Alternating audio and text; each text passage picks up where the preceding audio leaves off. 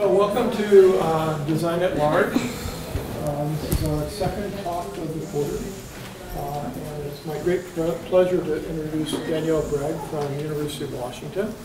And she works in this really, really interesting area. And it's an especially good time to be working in that area. I mean, she works in this area of sort of accessibility and HCI and machine learning. And I am just, amazed at how much computing power we have today. I mean, there's been a billion Google searches today, and every one of those searches took the equivalent computing power of all the computing that went on in the Apollo project to put a man on the moon. And I think many of us can't really, I surely can't, fathom the possibilities. And I think, what people are designing are sort of the intellectual and social workplaces of the future. And those should be beautiful, wonderful places to be. And more of the computing power needs to go to supporting people in that. And accessibility is surely one of the really key aspects. I mean, Danielle in her abstract talks about there being a billion people with disabilities. And I think that's an underestimate. I think that we all have all kinds of disabilities. And oftentimes when people focus on accessibility for one area, they end up building things that are better for all of us. And I always try to find something out about the speaker that they don't know I know. And it was a little hard with you. You're young. That's true. But I found out that she is a very accomplished musician, and that she has taken the bassoon, which I am told is the absolute hardest instrument to learn to play. So anyway, so I give you to Danielle, and she's going to talk about accessible information systems. All right, thank you so much. That was one of the most amazing introductions I've ever heard. Not for myself, but just in general. So my name is Danielle Bragg, and I am a PhD student in the Computer Science and Engineering Department at the University of Washington, finishing up my dissertation there. And today I'm excited to talk to you about a bunch of work I've done that's going to be going into my dissertation on building accessible information systems. So worldwide, there are about 70 million deaf people using a sign language as their first language.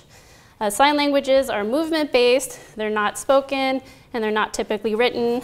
In the US alone, American Sign Language, which I'll abbreviate as ASL, is the primary language of about 500,000 people. Hearing people also use sign languages. ASL has become the third most studied language in higher education, behind only French and Spanish. Because ASL does not have a widely accepted written form, a lot of our text-based platforms don't fully support ASL users. Using English isn't a good solution all the time because it's a completely different language. That's like saying if there wasn't a written form of English, oh, that's okay, just use Chinese characters, and by the way, you'll never hear Chinese spoken. Worldwide, there are also about 300 million people with visual impairments, 246 million of whom have low vision. Now, low vision is defined as vision not near 20/20 or quote-unquote normal vision with best correction. So even if you're wearing glasses or contacts, you still don't see very well. And most people who use glasses do not actually have low vision. Low vision impacts daily life, and in particular, it can make reading text difficult, especially on small screens. So the low vision community is also a group for whom text can be inaccessible. And despite this large group that might have trouble with text, many of our daily communications and almost all of our online communications are text-based. We have informational resources like Wikipedia, we have search engines, where even if you're looking up something having to do with the sign language, you're forced to use a written language like English. We have email clients, we have social media, and we have online documents that support collaboration for content creation. And again, all of these are text-based resources that might not be accessible. So in this talk, I will present systems I've built to improve accessibility for sign language users and low vision readers who may encounter difficulties with text. And these systems demonstrate 3 main points I'd like you to take home. So first, modern technologies support new interactions that can address longstanding accessibility challenges. We've developed really powerful technical tools, as Jim mentioned, and really powerful interfaces. And applying these modern techniques to longstanding accessibility problems can be really powerful. So second, this can require breaking with tradition, which personal devices allow. So today's personal devices allow us to tailor our displays to suit our own needs. So you can use an interface that no one else is using, which wasn't possible in the past. And finally, these systems can be designed in principled ways using data. And that might be data collected remotely, at large, and it might be data collected from sitting down and talking to people. So the 3 systems I'll be presenting are, first, an ASL to English dictionary that enables people to look up signs and learns from its users to improve search results. Second, alternate English scripts that are designed to improve legibility for low vision readers. And third, an animated ASL character system for reading and writing in ASL. So without more introduction, I'll dive into the first system, which is the ASL to English dictionary. So suppose you saw this sign. You might be in a lecture, you might be watching an online video, and you didn't know what it meant. How would you look it up? Does anyone have any ideas? Okay, well, sure. So I would try to describe the gesture and type it into Google. Yeah, so that's one technique that people use either with a search engine like Google or with YouTube. And I'll get to why that doesn't always work so well in a second. The most long-standing method that we have are paper-based dictionaries. And here's an example of a page in such a dictionary. These dictionaries are typically organized by a particular feature in the language, for example, hand shape. So if you don't know the hand shape of the sign that you're looking up, it's fairly hopeless. And even if you know the hand shape, you might have to leaf through many pages to find what you're looking for. It's what we used to have to do when we were looking up a word that we didn't know, and we didn't know how to spell it, perhaps. As Scott mentioned, we have search engines. You can try to use one of these to type in an English query describing the sign that you're trying to look up. But these methods typically don't work very well because indexing of videos is typically done on English words, and that type of feature extraction isn't able to accurately extract features quite yet. And describing movements in words is hard. You can also try to look up a sign by demonstrating it to various types of sensors. We have video cameras, we have 3D sensors like the Kinect, we have gloves that can pick up on movements, and so on. And in order for this to be successful, you have to recreate the sign accurately, which can be difficult if you don't know the sign that you're trying to look up. And the state of the art in sign language recognition and translation really isn't quite there yet. It's a really hard problem. So to try to address this problem, we designed a feature-based dictionary, which we call ASL-Search, where a user inputs a set of features describing the sign that they're trying to look up. The dictionary returns a sorted list of signs that it thinks match that incoming query. And at the end, the user has the option to tell the dictionary which sign they were actually looking for so that the dictionary can learn from that user's experience. To give you an idea of what that looks like, here's our search interface with the drop-down for hand shape selection opened. The selected features are then translated into a vector of ones and zeros, where a 1 represents the presence, the selection of a particular feature, and a 0 means that that feature was not selected. And this is fed into the back end of the dictionary, which consists of a sign by feature matrix that stores counts of features for each sign. So each row represents a sign. For example, one might represent the sign, thank you. Each column represents a feature, for example, the open B hand shape. And then the intersection of the row and column shows the percentage of queries for that sign that use that particular feature in the query.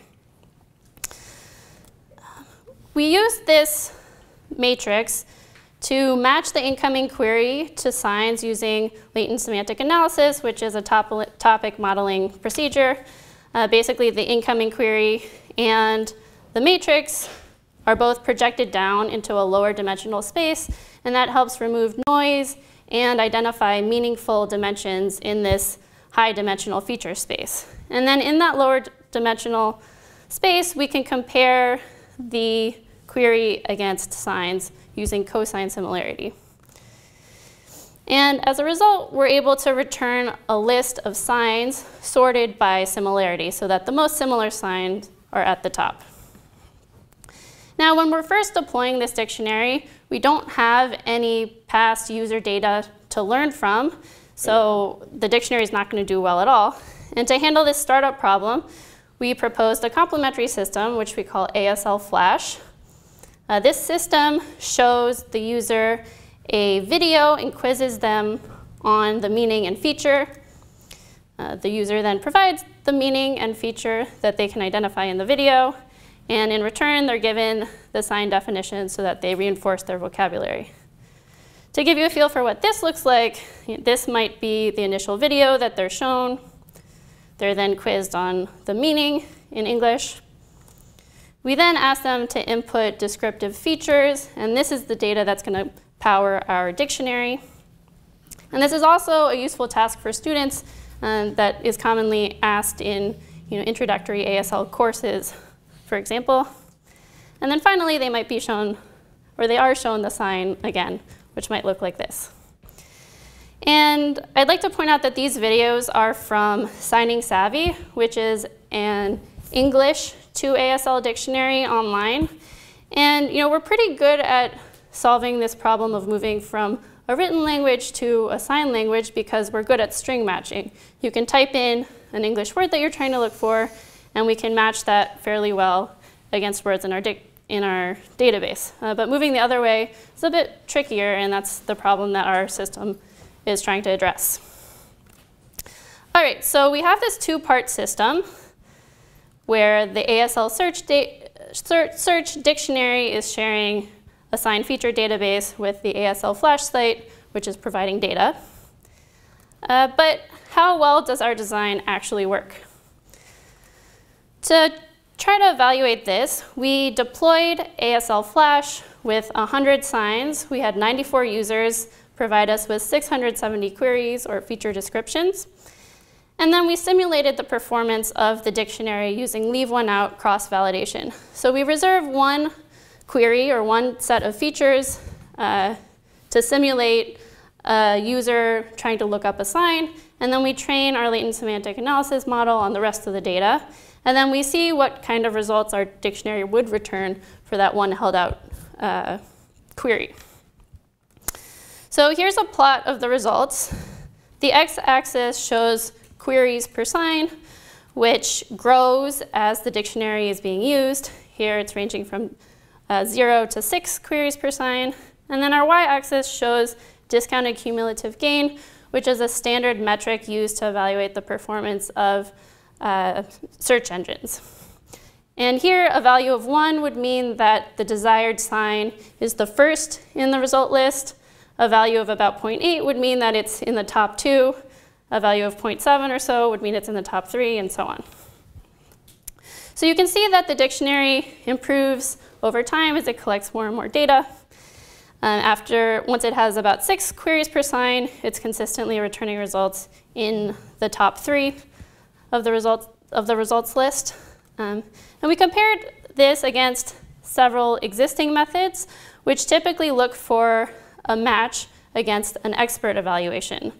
So this green line shows the best the best baseline that we found, which returns signs sorted by Hamming distance. So basically looking at how many features differ between the incoming query and the expert evaluation for every sign.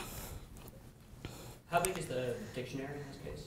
So this simulation was run with 100 signs, so it's a small set. And it would do worse if we had more signs. So for more details, I'll refer you to our CSCW paper. You can also visit the ASL Flash system at aslflash.org. Right now, I'm working on scaling up the corpus of signs.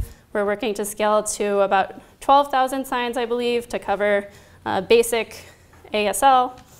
And I'm also playing around with some other methods for matching signs to queries to see if we can do better using other machine learning techniques. All right, so that was the ASL to English dictionary called ASL-Search. And thinking back to this talk's takeaways, I'd like to point out that ASL-Search uses modern technologies, namely topic modeling and crowdsourcing, to solve a long-standing access problem, specifically looking up signs. So next I'll switch gears a bit and talk about alternate English scripts that improve legibility for low vision readers. So this is a different user group we're talking about. All right, so suppose this is your personal device. It might be your smartphone, and you have very blurry vision, which is a very rough approximation of low vision. Can anyone see what this says? I don't know, maybe a few of you can, but it's pretty hard. What many people with low vision do in order to read is zoom in. But then you lose the complete text, and you're forced to pan around the screen to read the content. Reading small text is a big problem for millions of people. As I mentioned earlier, there are hundreds of millions of people who are visually impaired or have low vision.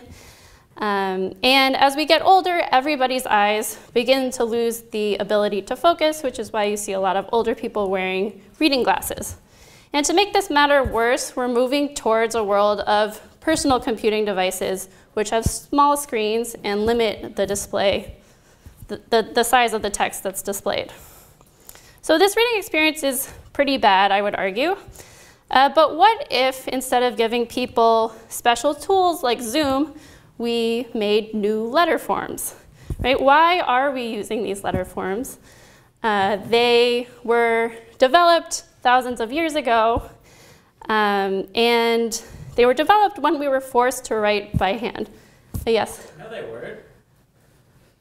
Well, okay, maybe not these, but Hebrew letters. Scripts have been around for thousands of years. Like the sans serif typographic alphabet is pretty new.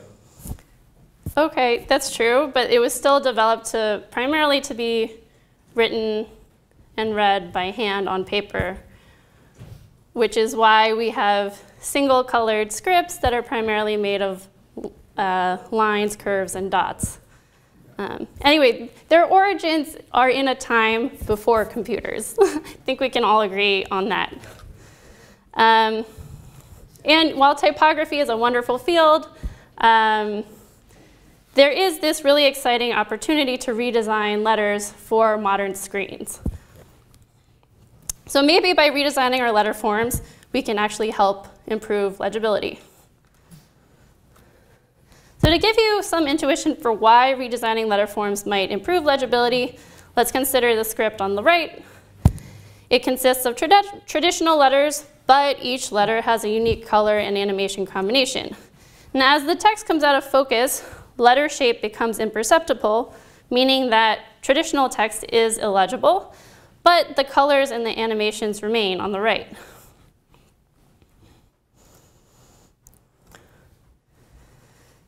Based on this idea, we presented the idea of Smartfonts, which are scripts that replace traditional letter forms with new letter forms to improve the reading experience. They're one-to-one mappings, replacing each traditional letter form with a new character. They preserve spelling, grammar, and punctuation, and they're conceptually similar to Braille, which was designed to be more easily read tactily. Live fonts are a subcategory of smart fonts. They're also one-to-one mappings of the traditional alphabet, but they leverage animation to help differentiate letter forms even more. So when we're moving away from pen and paper towards screens, we can actually make use of animation. To give you a feel for the design space, here are some non-animated smart fonts that we've played around with. And live fonts are a subspace within this space that use animation to enhance and expand the design space. And as far as we know, we're the first to propose using animation to differentiate letters in a script. So animation has been used in text displays before, in particular in movie trailers, where you have fancy text displays. But here we're actually using animation to show you the meaning of the letter itself. So animating letters is not as crazy as it might seem. Many platforms already support animated emoji, which appear in line with stationary text. So here's an example from Skype. And as we move away from pen and paper towards screen displays, we have this really exciting opportunity to integrate animation into text, which is already happening, and live fonts just take to the next level. All right, so we have this idea of redesigning letter forms and using animation potentially to differentiate them, but how to do this is not so clear. The design space becomes virtually unlimited when you're not constrained to what you can create by hand. So how can we design novel scripts to improve legibility in a principled way? To give you an idea of how we can do this, I'll talk about how we designed our live fonts. So we started the design process by talking to people with low vision and showing them different designs and getting their feedback on what worked for them. So we found ultimately that colored blocks with simple animations on a black background were the most legible in general to the people that we talked to. So this really helped us narrow our design space to just animated blocks of color. What was the test that you used there? How did you come to that conclusion? Yeah, so we had some legibility tests. We asked people to identify characters or to transcribe them, and we saw how well they did, and we also talked to people and got their feedback on what was working and what wasn't working. So after we narrowed our design space, we ran a crowdsourced perceptual study to fully explore this narrowed design space with the goal of finding a set of characters that is highly discernible. So here's a demo of our task. We have a very tiny target character at the top, and the task was to identify the color and animation. We provided 11 options for color, which were the commonly named colors in English, and 9 options for the animation, giving 99 possible options. And we made the target so small because we wanted to learn about discernibility at small sizes.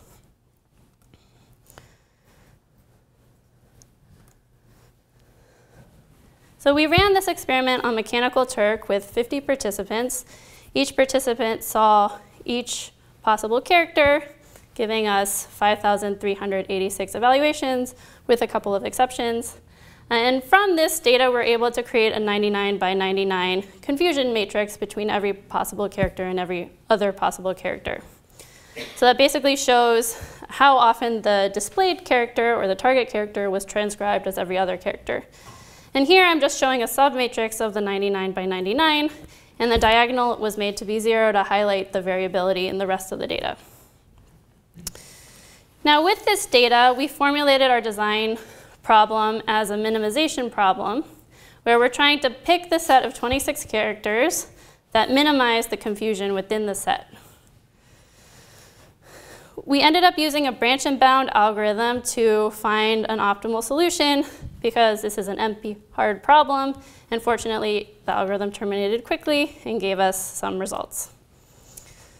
So here are the final 2 optimized results. We include jumping characters in one because we wanted to see if the additional vertical space paid off in terms of improved legibility. Okay, so now that we've got our designs, we face the question, can Smart and Livefonts actually improve legibility for low vision readers? Do these designs actually work?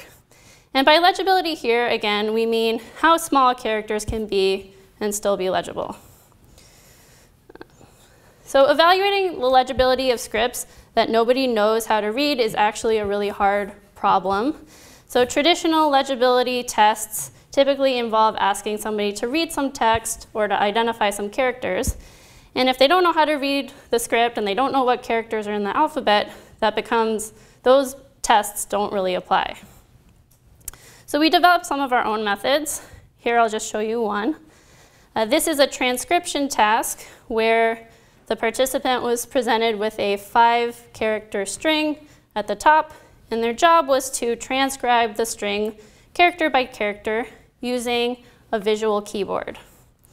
So here you can see the keyboard is organized by animation and color, and that supports visual search. And it also shows fairly easily which characters are actually in the alphabet. We started this experiment with a calibration step to tailor the size of the target to that person's vision, because low vision can vary so much. And each subsequent target was 90% the size of the previous one.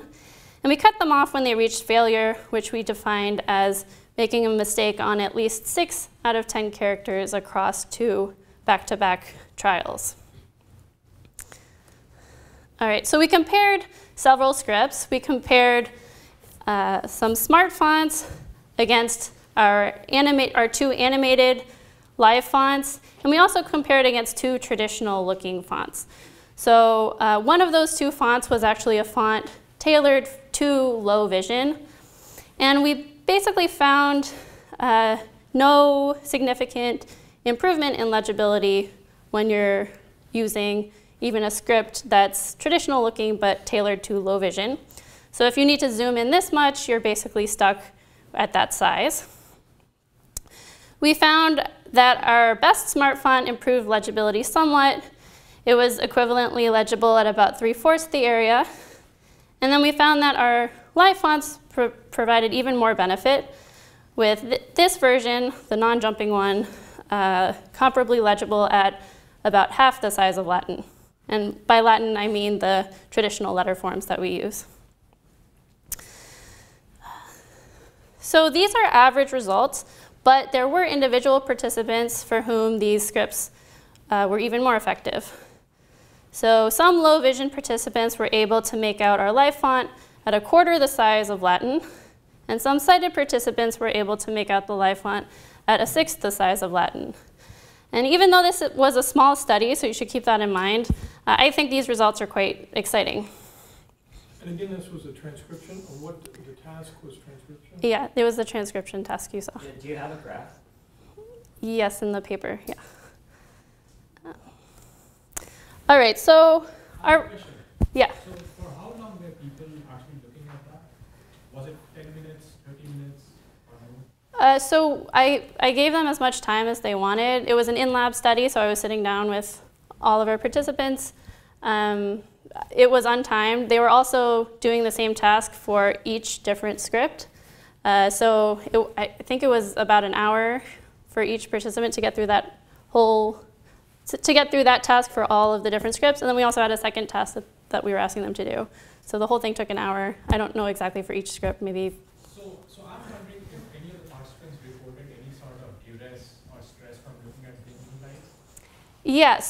Yeah, that's a great question. There were a couple of participants who really did not like the blinking in particular. It really depended on the individual participant, what type of low vision they have. Some people found it fun, some people hated it. Yeah, it's a great question. And how did you decide on the frequency? I mean, you could imagine these being much more subtle, kind of. Yeah, that's a great question too. So I played with this and I just basically used my own eye. And I wanted to increase the number of different animations that we had. So for most of the animations, we have 2 different speeds for them, a quick version and a slow version. But I mean, this is just the first project in this space, and I think there are so many questions that are worth looking into. There's so many different design options. Yeah. Yeah, so I really agree with your intuition. There is economists call this path dependency, that you end up with a solution that's based on historical contingencies that may no longer apply. Gosh, we could do anything now. So I mean, I think the algorithm, the meta algorithm that you're using for this work is amazing. I'm a little skeptical of this particular alphabet because of things like, you know, I wonder whether, for example, the number of users who are not trichromats is large enough that you wouldn't want to adopt this widely, or lighting variation can change color perception pretty enormously, and that shifts over our lifetime.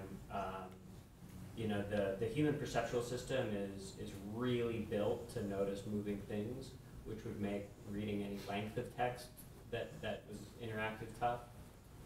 Yeah, I think those are all great points, and exploring the design space further is a huge area for future work.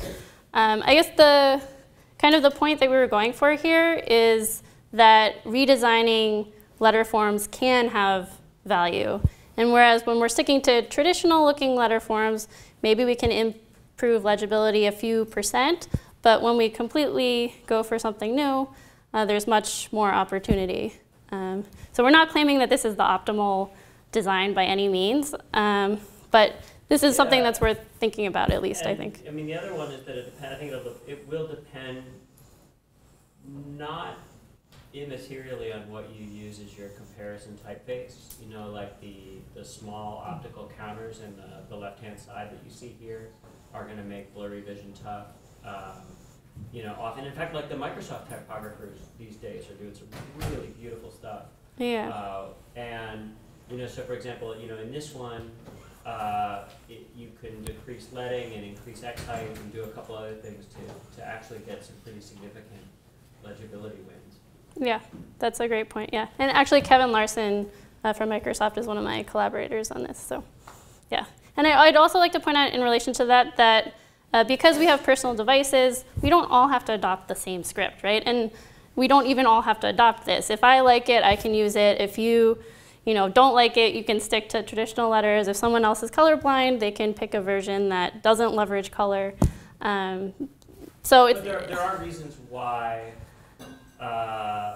it's appealing to have scripts that are widely used. I agree with you that it doesn't need to be n = 1, but covering a big chunk of the gamut is pretty valuable. Sure. It also seems like another dimension is learnability. You know, yes. Investing enough time to. Yes, which brings us to the next part of the talk. So we asked this question, okay, great, we have some designs. It seems like they can help some people, but that's useless if people can't actually read them and they can't learn to read them. So to evaluate this, we developed a website to teach people how to read a Smart or Live font. The main feature was a set of yes/no questions, which were crowdsourced questions from MindPixel, and they're typically fun in nature. So this one reads, do horses have wings, yes or no? The site also provided a tutorial on the script, flashcards to help you practice, and a cheat sheet in case you got stuck. We also provided overlays for some of our scripts, so you can see that these characters are overlaid with traditional letter forms. And that was used as a kind of crutch. Over time, we removed the overlays, and they were just using the new system. So here you can see the letter A in have does not have an overlay, and the rest of the letters do. So here are some results after our participants completed 2,000 practice questions, which took them about 2 to 3 hours a day for about a week. So it's not a huge investment. And this shows participants' average reading speed relative to their reading speed with traditional letters, which again are called Latin. And we were able to do this comparison because every 10th question was unencoded. So a value of 1 here means that they're reading at the same speed as with traditional letter forms. Value of 2 means that they're twice as slow, and so on. So you can see for our stationary smart fonts, on average, people were about 2 to 7 times slower after a week of practicing. With our live font, people were about 3 to 4 times as slow after a week of practicing. And I find this result particularly exciting because this suggests that animated scripts are comparably learnable to stationary ones. And this is the first time that anyone's actually studied the learnability of animated scripts. So it's a first result in this space, and I think it's kind of cool. I'm confused. Are you saying that more practice makes you slower? No. So these are the results. So we had different participants learning different scripts. So each bar represents a group of participants that were learning that particular script.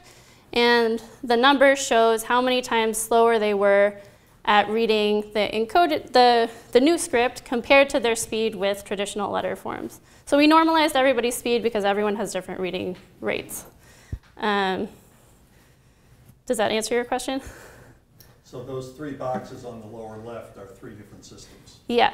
So some people were learning the blocky characters that are black, red, and blue. Some people were learning that second script. Some people were learning the colored blocks. And some people were learning a live font.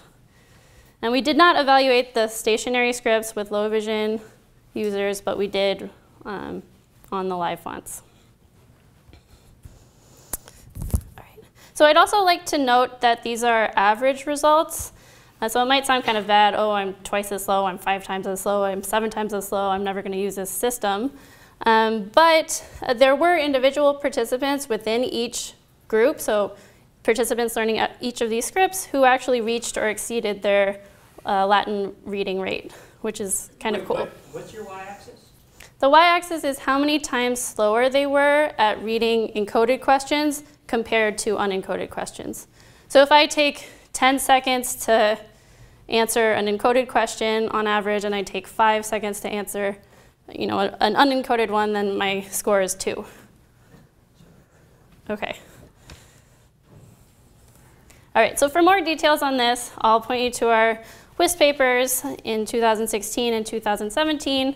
And right now I'm thinking about ways to integrate smart fonts more easily into computers and personal devices, and exploring other designs and running a longitudinal reading study. So this was just a week of people practicing, but what happens if they use it for months or years, and what happens if they're reading long passages of text? All right, so those were our alternate English scripts. And again, I'd like to point out that personal devices are really what makes this possible. It's possible for individuals to adopt new scripts without mass adoption and without language reform for the first time in history, really. Because we have personal devices. Before, we were all sharing a printing press or some other way of publishing, which we still do, but personal devices make individual adoption much more possible. Did you ever think of like doing it at the word level rather than the letter level? Yeah, so some work where they actually fuzz the text to be able to more easily recognize words and the shape of things. Yeah. All the stuff you could do at another level too. Yeah, we thought a lot about that. It's similar to how in Braille 2 and 3, you have strings that are represented by single characters or words. We thought about doing that, but as a first project, we decided to stick to this. We also had one script where letters actually get compressed so that they're occupying the same horizontal space. So we had some characters occupy the top part of the row, some occupy the middle, and some occupy the bottom, and that allows for kind of extreme kerning. So we were able to kind of layer characters on top of each other, and then words become kind of like a logogram where it's one symbol almost for the whole word. So we did play around with that a bit. All right, so I'll switch gears a little bit now and talk about the last project, which is an animated ASL character system. So it's similar to Smart and Livefonts in that it is a character system, meaning it's a system for reading and writing, but it is for the ASL, the American Sign Language community. All right, so as I mentioned at the beginning of my talk, much of our communications are text-based, and this can be problematic for ASL users who don't have a widely accepted written form of their language. And you might be wondering why ASL users or deaf people in the US can't just use English for reading and writing. And here are a few reasons why. So first of all, ASL is its own language. It's not signed English. It has its own grammar, its own vocabulary, and if you know English, you don't necessarily know ASL, and vice versa.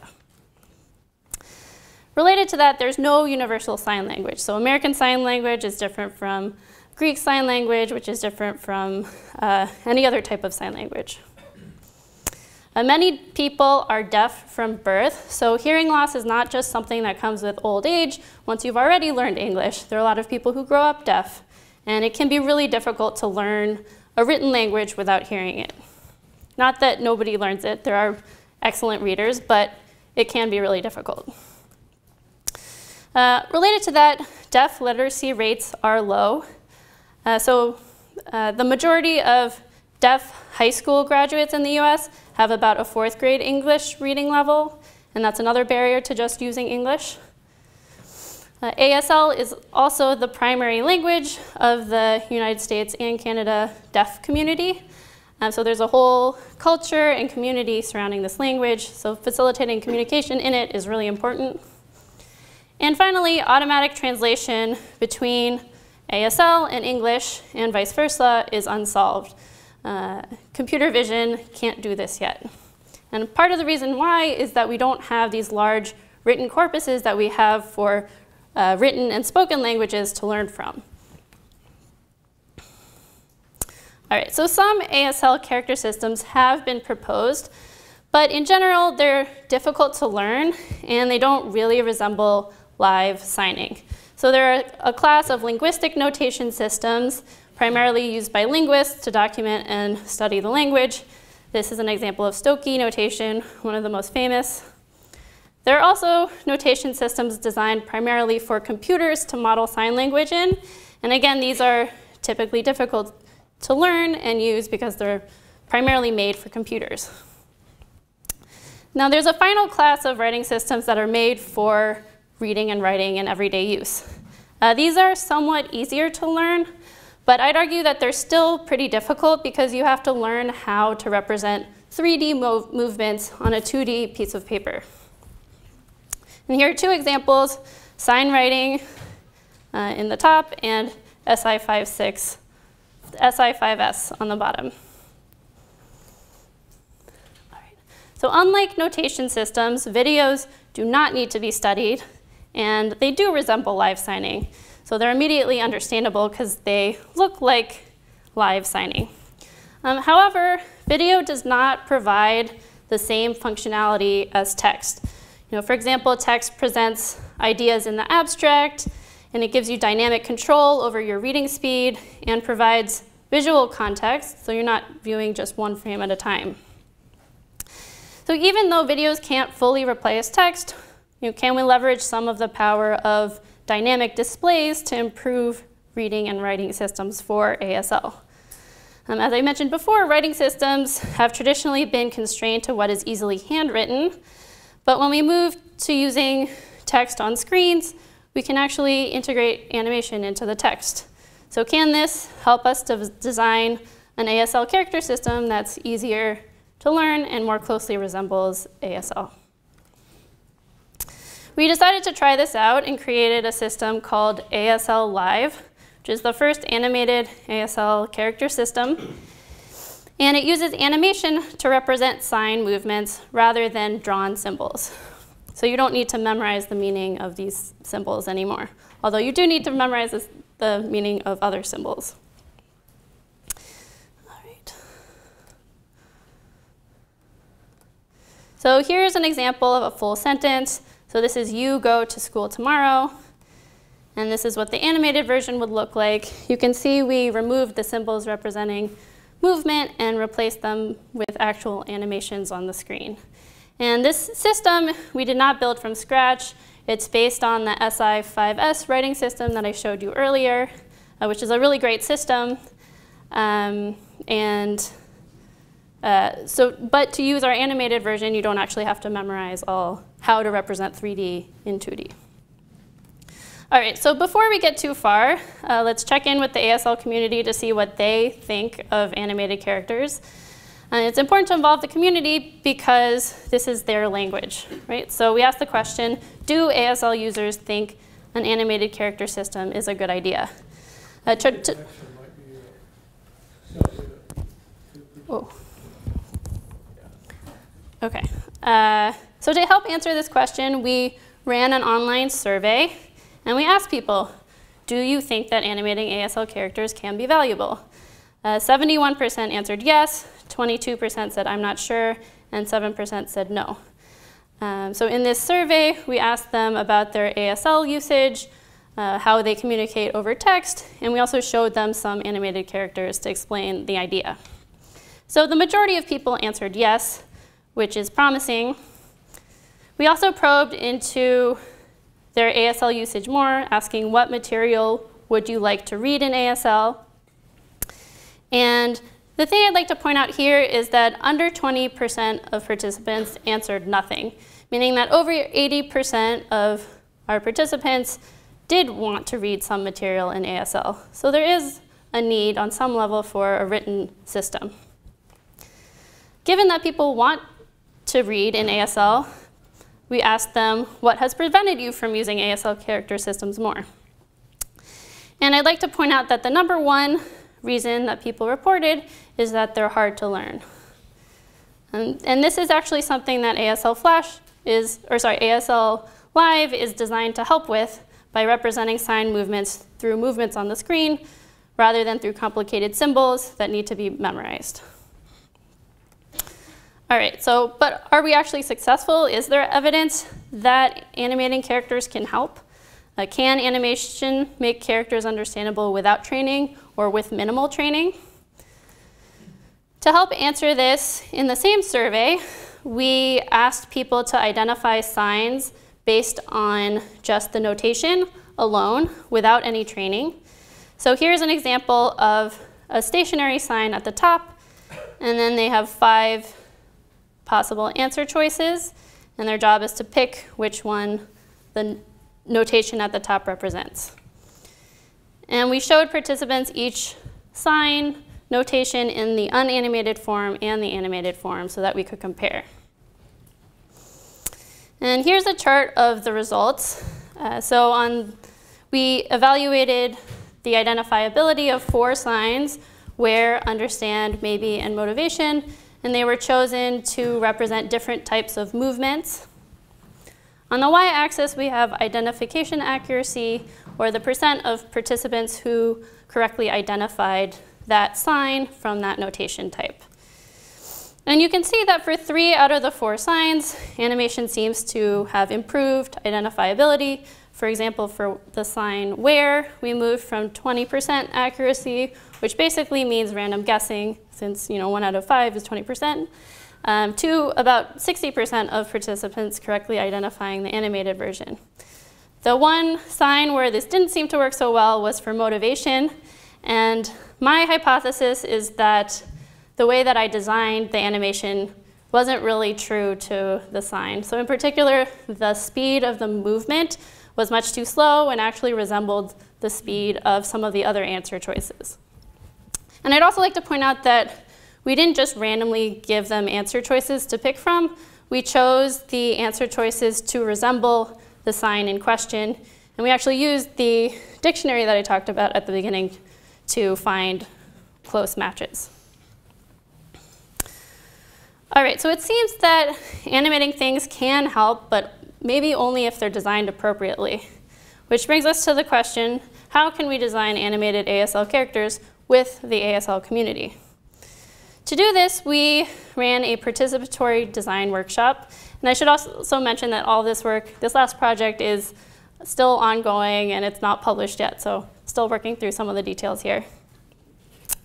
But anyway, we ran this participatory design workshop at Gallaudet, which is the famous deaf university in DC, with 15 students there. And figuring out how to design the workshop was not trivial. We needed to organize the design decisions in some way. So we came up with a set of decisions that we needed to make in order to create these animations. We needed to figure out how to represent 3D movements in 2D line-drawn characters. We also needed to make decisions about the speed of the animations. We needed to show how repeated movements were going to be represented, how we were going to show when the sign is actually starting, and we also needed to make decisions about how people were going to navigate through text. So I'll give you a preview of just a couple of these design decisions.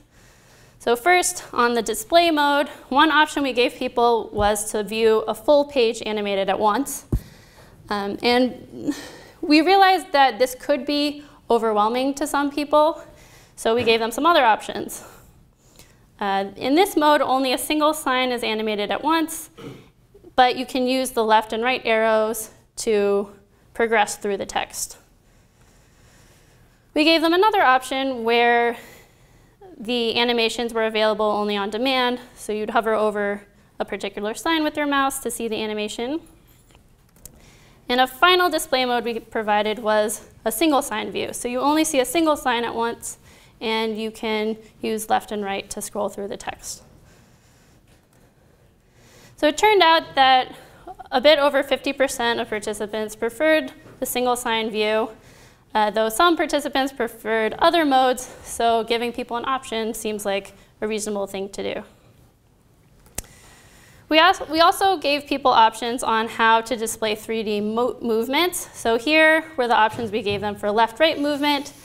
I don't know if anyone can guess which of these three options most people preferred. You can hold up a finger, 1, 2, or 3.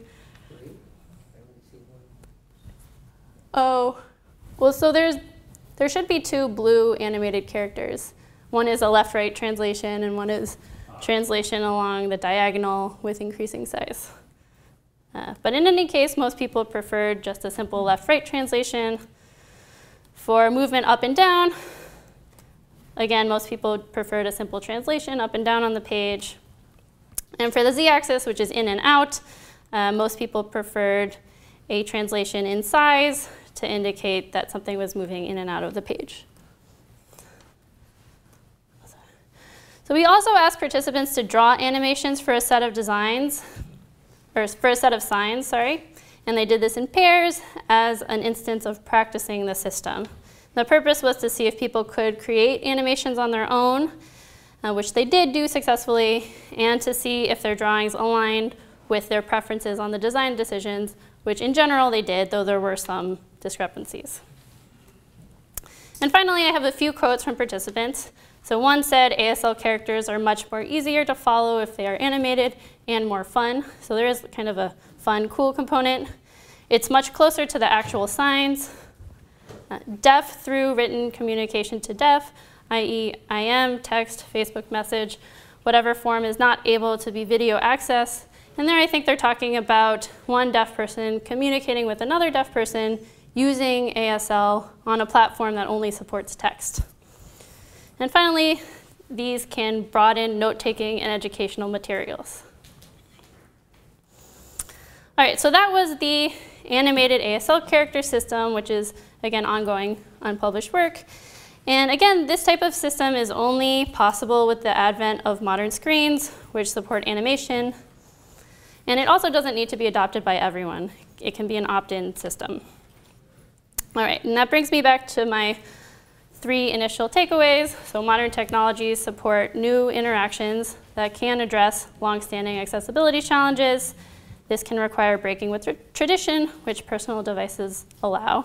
And finally, these systems can be designed in principled ways using data. And I'd like to give a huge thank you to my collaborators. So my wonderful advisor, Richard Ladner at the University of Washington, for exposing me to a lot of this work and supporting me throughout my PhD. Kyle Rector and Raja Kushalnagar, who've collaborated on some of the ASL-related work. And then to Adam Kalai, Sherry Azenkot, Kevin Larson, and Ann Bestmans. And in particular, Adam Kalai, who was my mentor for 2 summers at Microsoft Research and closely collaborated with me on a lot of the Smartfonts work. All right, so thank you, and any questions?